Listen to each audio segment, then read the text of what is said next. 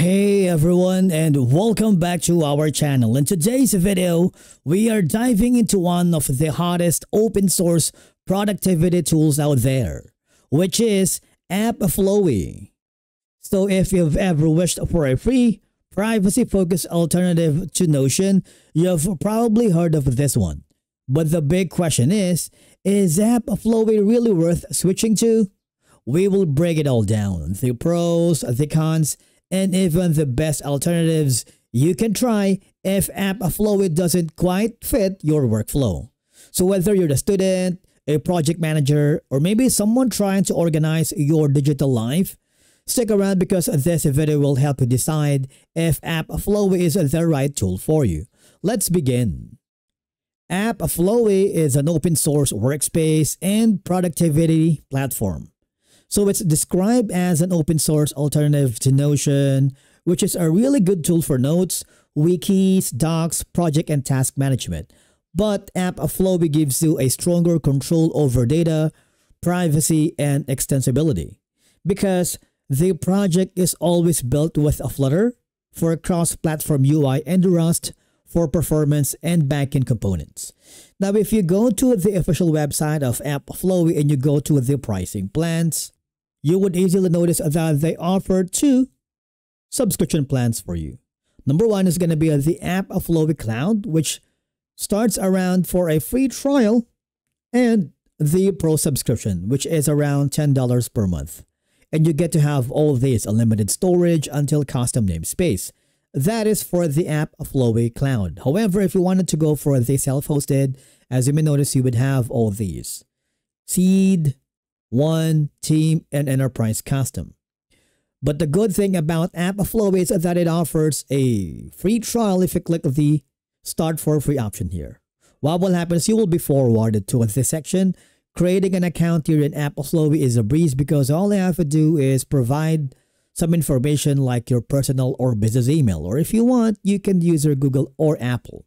Or you can also go to the download section if you prefer an application for Mac OS and Windows and Linux. Or if you want, you can also download the iOS and Android version if you're always on the go. But needless to say, and then you will be forwarded to the platform itself. And as you may notice, AppFlowy is very clean, straightforward, and it's very functional. Right here. So on the left side panel of our dashboard, you have all of the features that you can use. It's very user-friendly because you have the workspace here. There is like a gear icon where you can toggle all of the settings. And if you wanted to put in your account, profile, workspaces, members, manage data, notifications, cloud settings, and a lot more. So you can basically build around this section so you have more control. My favorite is going to be the AI setting, wherein if you wanted to use the AI to make your workflow seamless, you can have a language model type wherein you can use an auto to select the best model, or you can use from GPT-5, GPT-5 Mini, GPT-4o Mini, and Gemini 2.5 Pro and Gemini 2.5 Flash. So you have all these. Now, these sites gives you all the section right here. If you want to create your namespace, you have the ability to do that. In this case, we can add a cover if we want, and then click on the change cover. You can upload your own logo. We're going to choose a different color, maybe olive, and then click the upload button. You can embed a link on Splash if you don't have any photo, but right now I'm going to use my own logo or our logo for our channel and click the browse. So I'm going to use that. And once I'm happy with it, you see there is like a section here. And then the general gives you the ability to create a new page if you want. All right, but we already have done that. If you created the page by accident, you have the ability to duplicate, change icon, rename, and of course, move to a different section. But for now, I'm going to delete that because I've created something from by accident. And the getting started, if you want to create like a desktop guide, a mobile guide, web guide, it's up to you. All right. Now, the good thing about AppFlowy is really best for a collaborative environment, especially if you're working with your team members or maybe with your client or your organization. You can share this by inviting their email address, and you can choose the access if you want like a full access, editor, or viewer only. You can also publish that. You can create a website with AppFlow or AppFlowy. As you may notice, you will be, if you click the publish, you will be forwarded to a new page, to the web editor. However, that's only applicable if you click the visit website. As you can see, you will be forwarded here. Now, to unlock all the features, I highly suggest you go to the premium plan so you can use all the tools and exhaust all the features here in AppFlowy. But if you are just using the free trial, the options is kind of like limited. Okay, the three dots give you an option for the light mode or for the dark mode. It's up to you. That's like a personal preferences. We're gonna go back to the app itself because, as you may notice, you can choose the font size if you want, lock page, duplicate, so that one of the team members is not going to be able to do anything from it. If you don't want some changes, if you want to just to do it, just to let the other collaborators see it, you can do that. And the good thing about AppFlow is that you can export this as an HTML. You can create a markdown or copy to clipboard. So you have so many options. So copy into clipboard is if you wanted to export this and embed this to your website. For example, if you are working in a Squarespace or WordPress.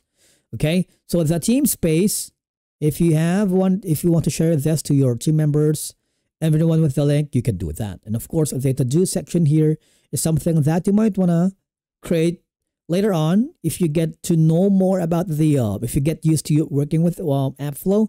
And again, remember, if you have multiple pages here in AppFlowy, all you have to do is use the search button. So it's a lot easier to search. For example, this one right here. Okay. Now that you have seen the platform in action, you see that it's very intuitive. You can tell it's easy to navigate with virtually no learning curve.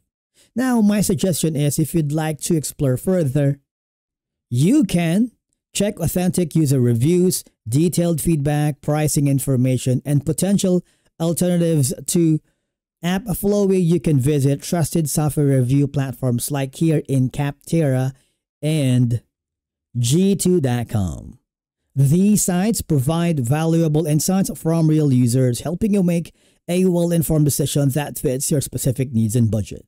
And with that being said, if you love the flexibility and layout of Notion but want more privacy, offline capability, and complete data ownership, AppFlowy is absolutely worth trying. It's perfect for developers, privacy-focused users, and anyone who likes to customize every part of their workspace. However, keep in mind, since it's still evolving, you might run into missing features like occasional bugs or limited integrations compared to more mature tools like Notion, ClickUp, or Obsidian. If you found this video helpful, make sure to like, subscribe, and turn on the notification bell for more deep dive comparisons like this one. And as always, thank you so much for watching. We will see you again in the next video.